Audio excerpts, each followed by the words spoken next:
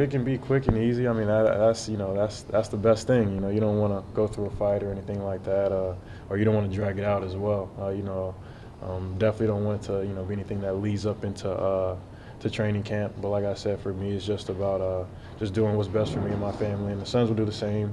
I'll be careful what I say or how I say it about Brandon Knight, given how Eric Bledsoe's contractual situation went last year. But we like him as a player. We like him as a person.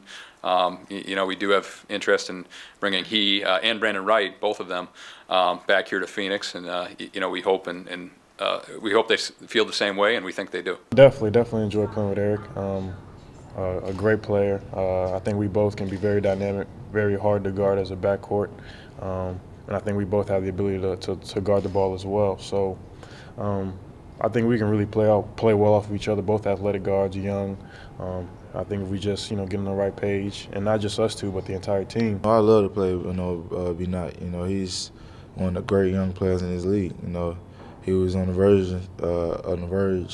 If not, I thought he should have been an All-Star. Last year. With Milwaukee, and he just had a great year. I'm optimistic about the situation. I like it here, and I like the way I've been treated so far. Top class organization, and like I said, I'm looking forward to a future with the Suns.